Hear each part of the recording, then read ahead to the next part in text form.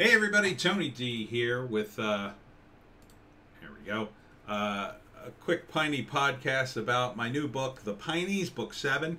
The Paradox Piney is out, and I wanted to tell you a little bit more about it. I talked about it a little bit on the Lotus Eaters in my video comment, but you only get 30 seconds in the comment, so this gives me a chance to relax and have a time, have a little time here. Of course, the Piney podcast covers all things South Jersey. Nothing really going on in South Jersey these days. Usual stuff.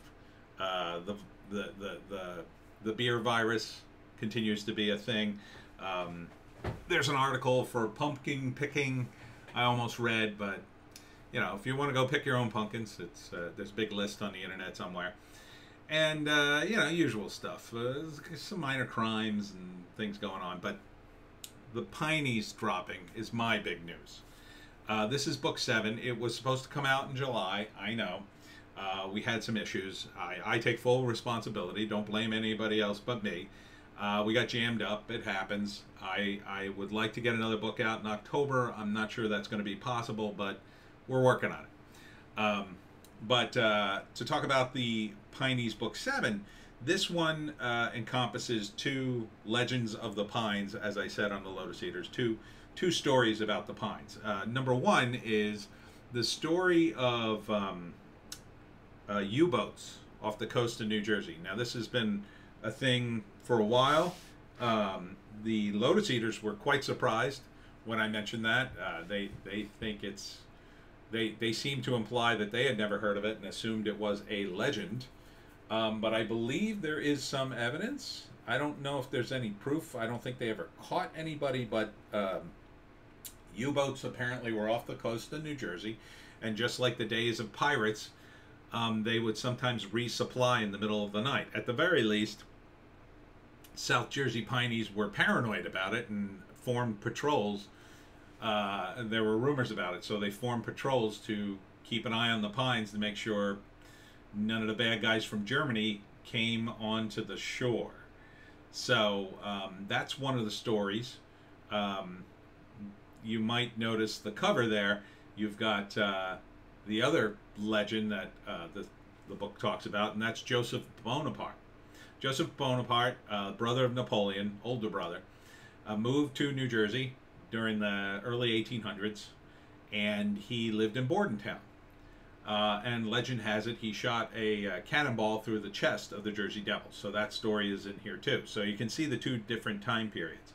Why so many time periods? Well, it's called the Paradox Piney, and it's not time travel, but there is some time stuff in this. So the deal is the Pineys go up against a devil that can only be killed. The only way to actually kill it is to kill it in 5 different time periods. So through, I don't want to give too much away, through various machinations, the Pineys communicate via different timelines and try to accomplish that, I'll say. I don't want to give too much away. But Joseph Bonaparte is in it, and he has a few chapters. The bad guys from Germany are in it, and they have they go up against some ancestors of the current Pineys, I'll say. And so we introduce some more relatives of Hemingway from that time period, along with his grandfather, fleshing out that character a little more.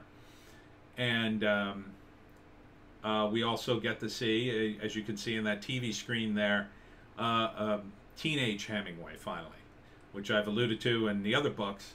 When Hemingway was 16, he killed a massive devil by himself using his bat, which he calls Bashy, and he hasn't shut up about it since.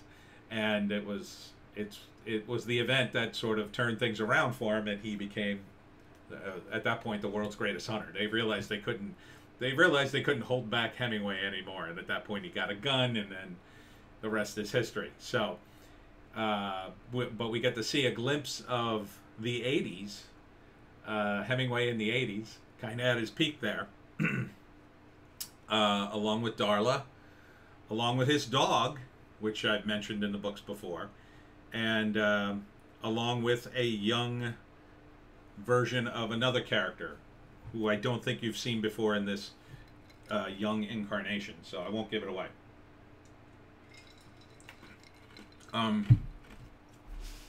This is a real favorite of mine because it involves, again, not time travel, but time stuff, which I think is fascinating to play around with. And so I'm really happy with the story. I've been very happy with how all the stories are coming out. I'm currently working on book 9, most of the way done. I think I'm about 60 pages in. And that's the first draft. Normally my drafts stop at 60 pages, the first draft, and then I have to go back and add 20 pages. But this one, I'm probably not going to stop until 65, 70, and then I won't have that much to go back and add. So I'm pretty happy with the way things are going with the current book as well that I'm writing. Book 8 is done. Now I'm going to try to get the cover done. If I can get the cover done before October, I might put it out. But I might just save it for next year. I know, I didn't want to, but it's practically October now, so this is really more the October book. And I don't want to shortchange this book in terms of promotion. I can't even get copies of it until mid-October anyway, so. But again, I'm real happy with it. You can order it right now. You'll get it too around the time I will, mid-October.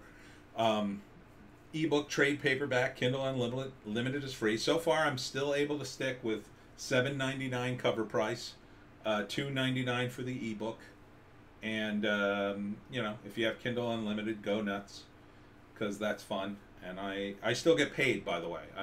I think I made that clear in a few videos, but just to reiterate, I do get paid. It's like a per page thing. It's some sort of Kindle fund that I don't quite understand.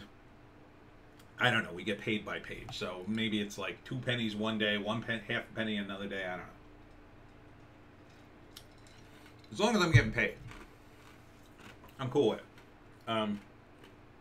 So I mean, it's a bit of a discount, but you know, I'm willing to give that discount in order to get more people to read the books.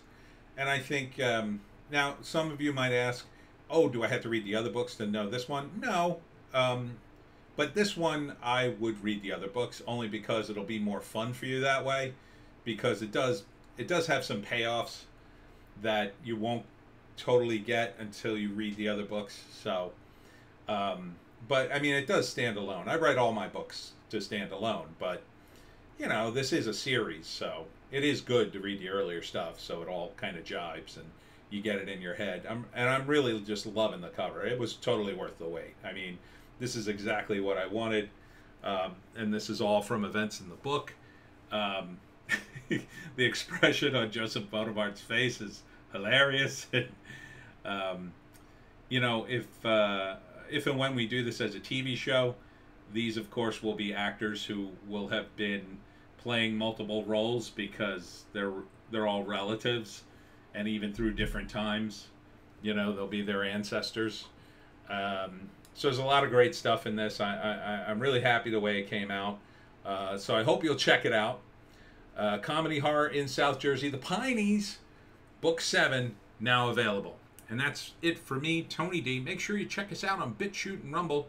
Me and Little Joan, we got a news blast and a Hollywoke hot take today. And I'll see you tomorrow.